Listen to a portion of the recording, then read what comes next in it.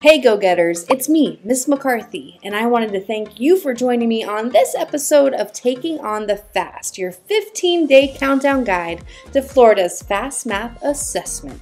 Before we dive in, let me quickly remind you of your big 3 tips for this practice session and when you take the Fast Math Assessment. Number 1, read the problem carefully and make sure that you answer all parts of the problem. Number 2, use scratch paper to show your journey, also known as showing your work, but journey sounds a little more fun. Showing your journey is huge, y'all, because it increases the chances that you'll arrive at the correct answer. And if you realize that you're making a mistake somewhere, it allows you to backtrack and figure out where you made that mistake. And number 3, dig deep and give it your best. You cannot control what the questions are going to look like, but the one thing that you can control is the effort that you throw down. So give it everything you've got. Today, the next day, really every day, and especially on test day. Now that we've got those big 3 locked in, it is time for you to press pause and work out these problems. Then when you're ready, come on back to check your work. I'll see you soon.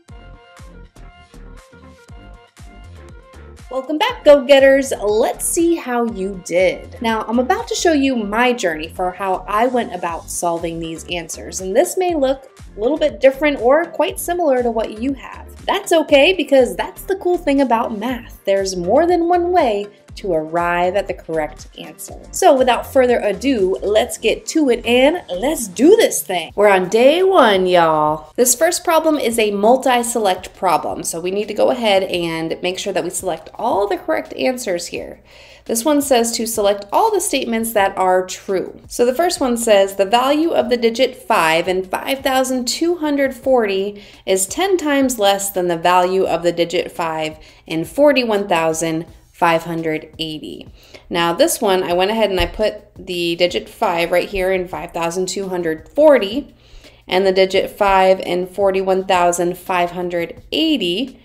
And I said, this is not right because that would be a digit 5 that's 10 times greater, not 10 times less. So no. For the second one, the value of the digit 1 in 20,618 is 10 times less than the value of the digit 1 in 20,186. So we're looking at the digit 1s in those 2 numbers, and the first one is 10 times less. So yes, this is going to be a correct answer here. I'll mark that in just a minute. We've got the value of the digit 7 in 700 is 10 times greater than the value of the digit 7 in 7,000. All right, we've got 7 in 700 and 7 in 7,000, and that 700 digit 7 is 10 times less, not 10 times greater like the question says. So no. We have the value of the digit 3 in 731,940 is 10 times greater than the value of the digit 3 in 73,194. Now I do want to point out real quick that this is a lot. It's a lot of talking here. And so it's really important that we're taking that information off to show our journey, taking it and putting it onto paper in a similar way to what I've done. That's a great way to be thinking about this. So we're talking about the digit 3 and the 2 numbers that were provided, and that first 3 is indeed 10 times greater. It's in the 10,000s place, whereas the other one is in the thousands place. So yes, this one is a correct answer. Last one, the value of the digit 2 in 87,862 is 10 times less than the value of the digit 2 in 87,124.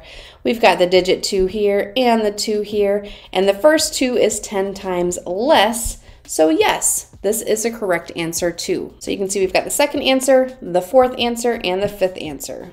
So I'm going to select those.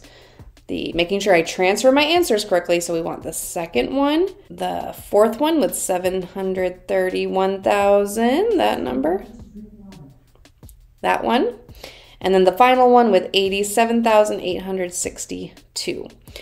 Okay, pause the video so you can jot down any notes that you still need to make, and when you're ready, press play to continue. This next problem is an equation editor problem. So we are going to use the equation editor tool that kind of looks like a calculator, but it doesn't calculate anything. All right, so this question says, Titan has $146.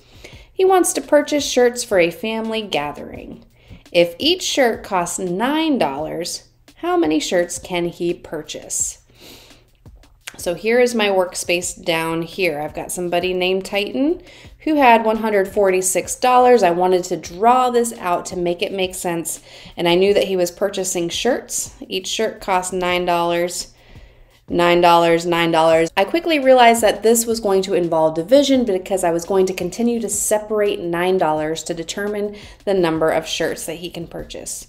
So here is my work here with 146 divided by 9 using the partial quotients method. For my work, I just said, okay, I'm going to make 10 shirts, which would be $90, and that would leave me with $56.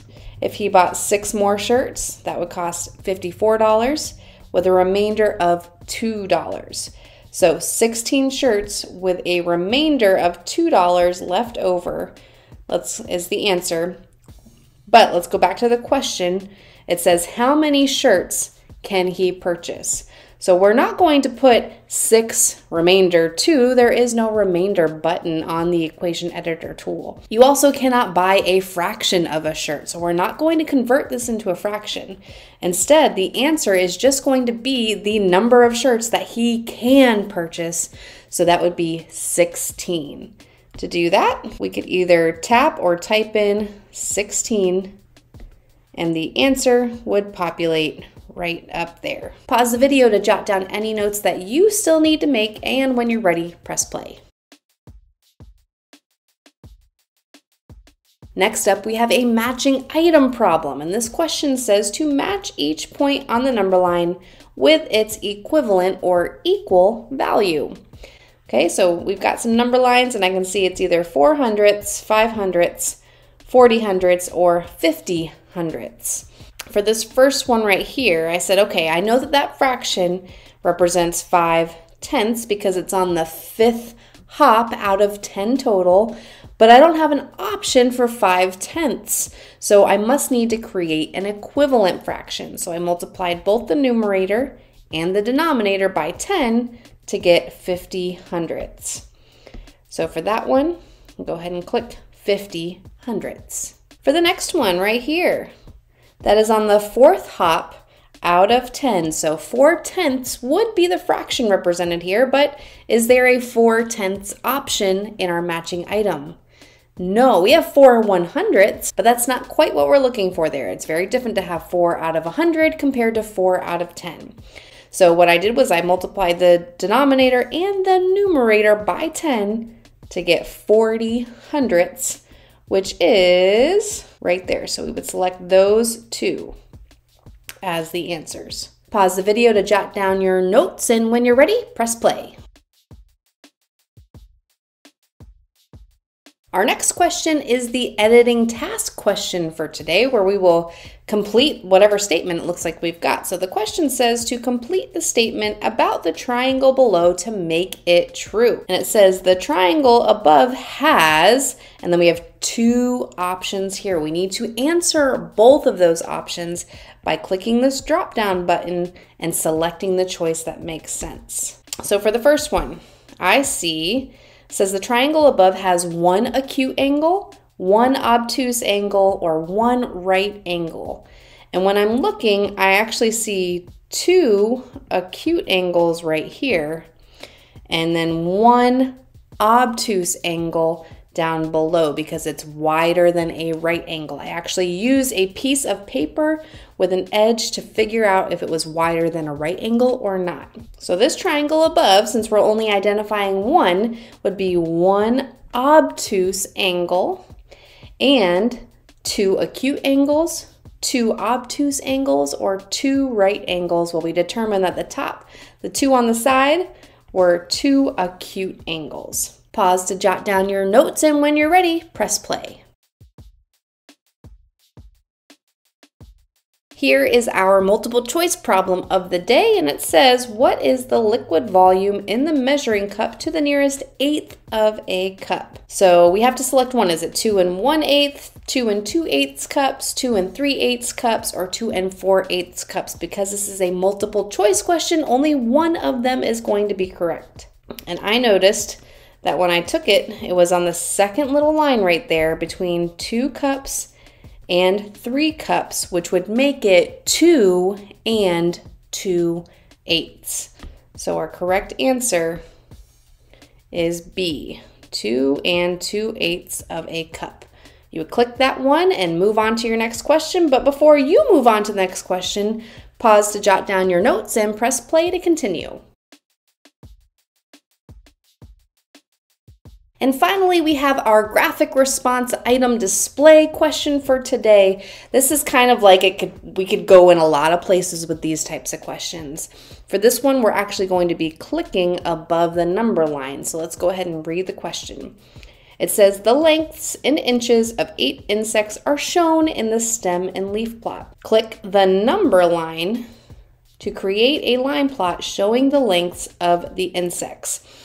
Now, because this is in a stem and leaf plot already, the data has already been organized for me to transfer it over onto the stem and leaf plot. So I'm going to go ahead and carefully transfer this as we go. So if I were to click, so the first one, we've got a stem of 3 and 0/4. So we would have 1x here. I'd click that. Then we have 3 1/4. That would be this marking right here. And we have 2, 3 3/4. So I'm going to skip over the 3 2/4 and put 2 of them right here at 3 3/4. You can see that it goes the whole number, 1/4, 2/4, 3/4, whole number. 1/4, 2/4, 3/4, whole number. Okay, we have 4 pieces of data for our stem of 3, and we've placed 4 pieces of data onto our line plot. Okay, so next up we have the stem of 4, and we start immediately with 4 1/4. So we're not placing anything above the 4 whole number. We're moving over one. So 4 1/4. Then we have 4 2/4 2 times, 1, 2, and 4 3/4, just like that. Just to count again, I've got 1, 2, 3, 4, 5, 6, 7, 8 pieces of data, and 8 represented on the line plot. So pause the video to jot down your notes, and when you're ready, press play. Thanks again for joining me on this episode of Taking on the Fast. Before we go, let me remind you that practice is not something we do once we're good, it's the one thing we do that makes us good. And there's still time for you to practice and get these skills locked in. And a great way to do that is to join me on some of my video lessons on Taking on the B.E.S.T. I'll see you next time, go-getters. Go get it. Go get it. Go get it.